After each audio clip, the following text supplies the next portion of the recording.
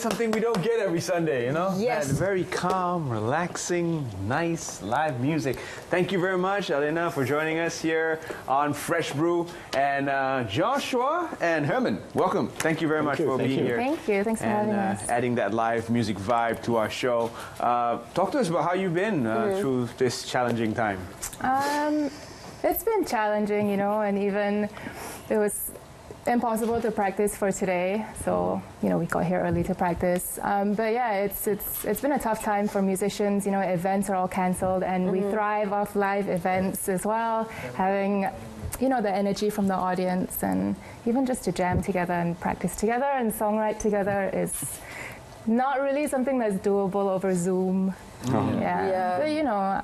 And personally, for me, it's been a nice time to slow down and relax a little bit. And the song that you just sang is called Menu? Am I Mano. mispronouncing it? So it has an apostrophe at the end. Mano. Mano. Yes. Okay, now I can my Savan accent come out, Adila. Mano. Okay. So this is actually your second song, right? You released another song last year, and this is going to be in your new upcoming album. Yes, correct. Right. Yes. So let's talk a little bit about the journey in terms of creating the album, because has the album been named yet? It's a work in progress name, so we're not going to announce it just yet. Yeah, so this is our second single off the album that we've released, and we've kind of sporadically been going into the studio when it's possible, obviously not now, and doing the lines with each other. Herman does the recording at home.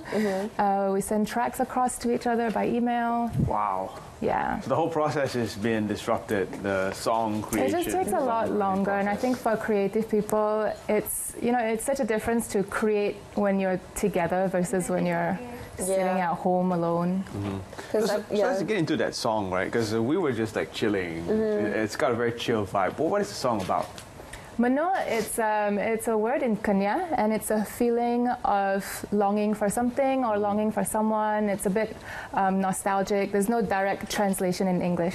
So it's a song we've been playing for about 3 years, I think, and it was arranged and recorded last year. And we just thought it was a great time to release it now because, I mean, personally, I've not been able to go back to the kampong and let alone to Kuching when my parents are. So I really miss it. No, I feel exactly what you're saying, because I was so looking forward to go back to Chinese New Year, back to KK, and then now the travel ban is we can't officially travel anymore.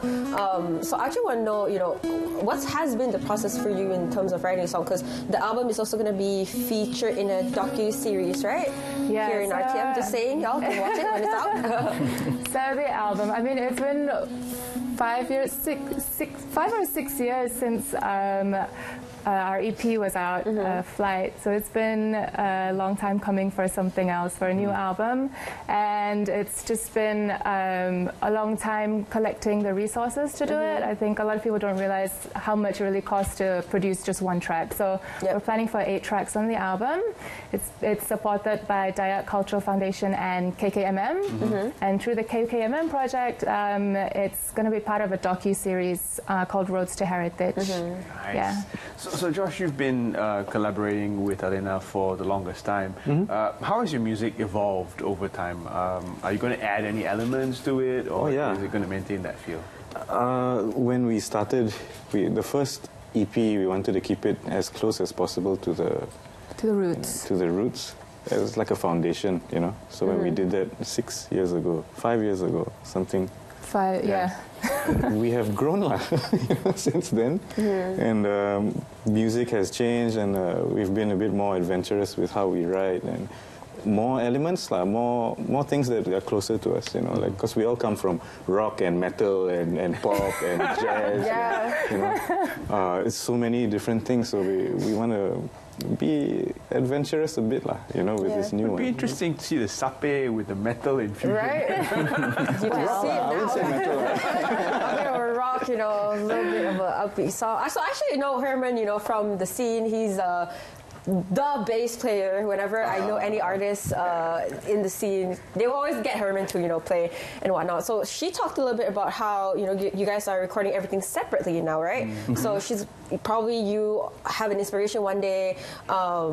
They say, hey, Herman, this is what I think about. I want to write a song. Maybe this is a melody. So how are you processing everything? What is it like for you to write, bass or write your part in the song at home without having her immediately have a feedback? Because usually that's how I see musicians jam. They get in the studio, they play a tune, and then another person will add, and then come up with the best sound. So now it's separate. How has that changed for you? So I think for me, the process is kind of the same, but it's different at the same time. Why it's different is as opposed to meeting together in a room and trying to write a song together.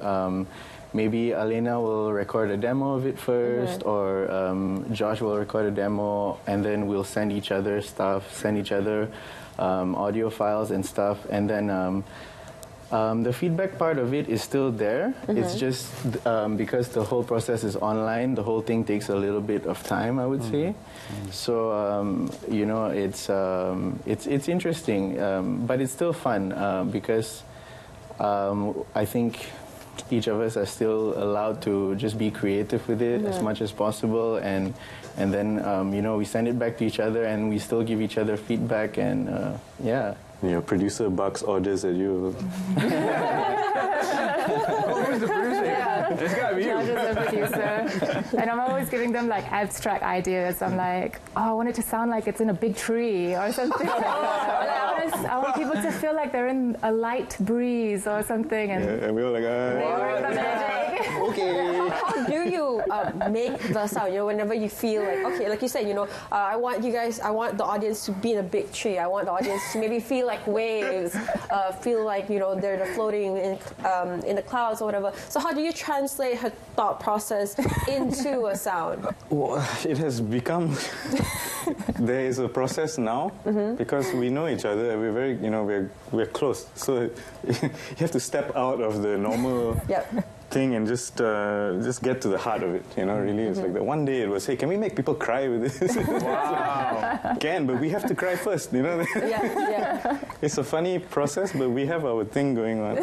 So like vibing off that, it's like when I recorded the vocals for Mano, me and Josh had a conversation, you know, and we had a long, deep conversation, and like sometimes these kind of things help because, you know, we're getting to know each other on a deeper level, and then when you put that into a song, you know, like I mean, for me, I can definitely feel it, you know. So one of the things Josh suggested to me, he was like, you know what you should do? You should try recording the vocals, singing this song, right? Turning off the lights, sitting in a little dark corner or something, you know, and thinking about home. And I was like, oh my God, I'm going to try to do that.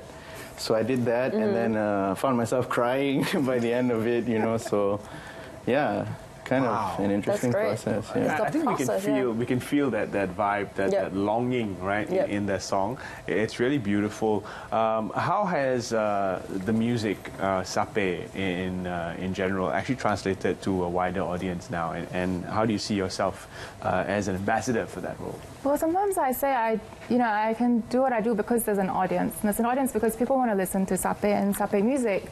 So, you know, it's been very well received in many audiences in Malaysia, in Sarawak also, and across the world. People just love the sound. They always feel like very meditative and very calm when they hear it. Yeah, and what it becomes like also. Is it intuitive? Are there chords to the Sape? It's not intuitive, I'd say. It's just, I mean, I don't know. If you play strings, do you find it intuitive? Somewhat. There's a sense lah. Yeah, but I've been learning for 20 years, so there's still new songs that I want to learn, and they're quite difficult. Yeah, so it's not a very simple instrument lah. Right. It's more complicated than what it looks. So before we go, actually, we want to touch a little bit about your award. Congratulations! So you won the best styling for music video in the Buenos Aires Awards, right? Just, you know, share to our audience how you felt, and, you know, if there's any people you want to thank on behalf. Yeah, of course. I mean, obviously, I want to thank the whole team. Josh produced that track as well in 2015, 2016. Learned it from my grand auntie. The core of the song was learned from my grand auntie Tepot Irai in Barrio, in the village, and of course the whole production team. And gosh, there's, you know, just for the styling alone, there was 20 people behind the styling. Wow. And I think, you know, it's just it was such a huge team effort, and I really carefully chose the people that I worked with, and it was directed as well and starred by my cousin Sarah, our other cousin Sarah. Gosh, there's too many people to thank right now. Congratulations to you and your whole team, and you know, check her out on Instagram for latest updates. Thank you so much, Alena, for being here on the program. Thank you, Josh. Thank you, Herman, for coming in. Yep. And we also want to thank you guys watching at home.